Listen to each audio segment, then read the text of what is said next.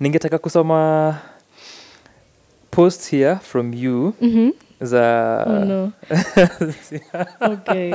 Nothing incriminating. Okay. And they exist in public. So uko safe. Uko safe. So the first one is a video of you play Nothing by Bruno Major.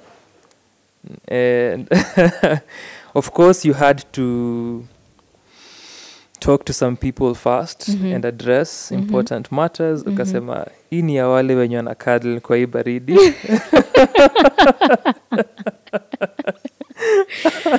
You had to touch on wounds. Then ukasema also I have some pretty major news coming to you soon.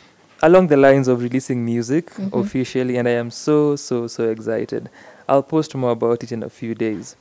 I'm too excited. Let me just tell you. I am doing an EP, me, my own, all original music. See jokes. It has been a long time coming and it's finally happening. Onwards, halafu ka sunflower hapo. Yeah. And then that was on 26th October.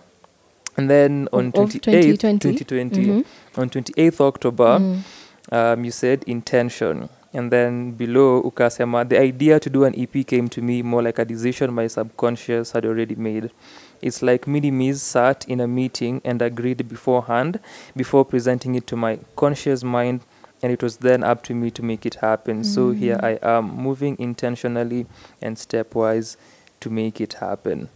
Based on this, take us through moment here announcing the EP in October and releasing it a few months in January. What were your emotional states during your time period?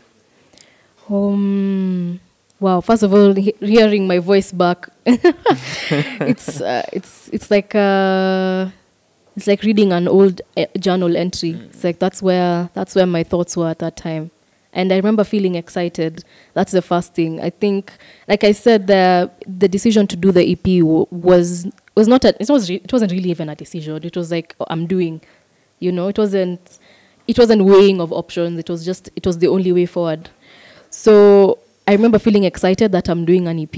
I remember feeling clueless that I'm doing an EP. I remember feeling, anticipating the end result, anticipating what will come out on the other side after all this process has gone on.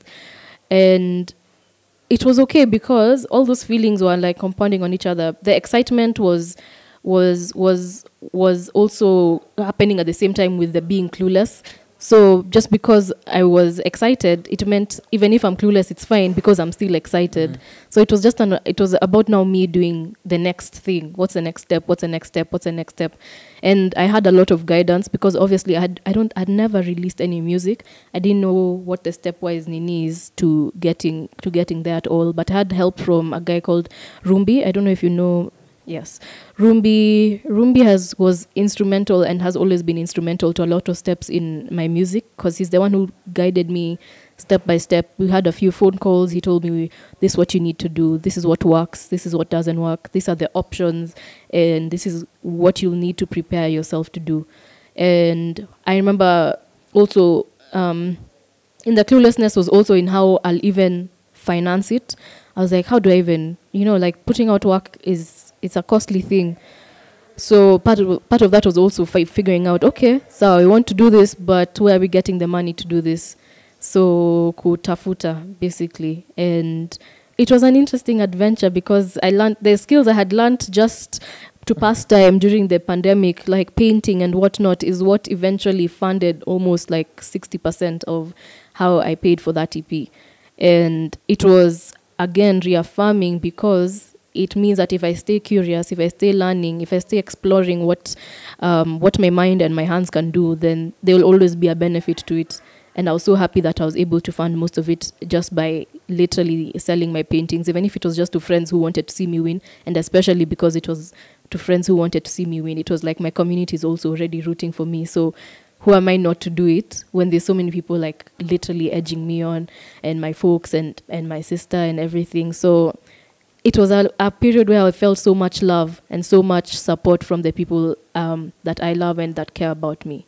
So those were the feelings that were going on. It was like, okay, I have people, I have Rumbi, I have people who have been doing music for much longer than I have, trying to see me win. So that period was nice. It was a nice time. That sounds beautiful.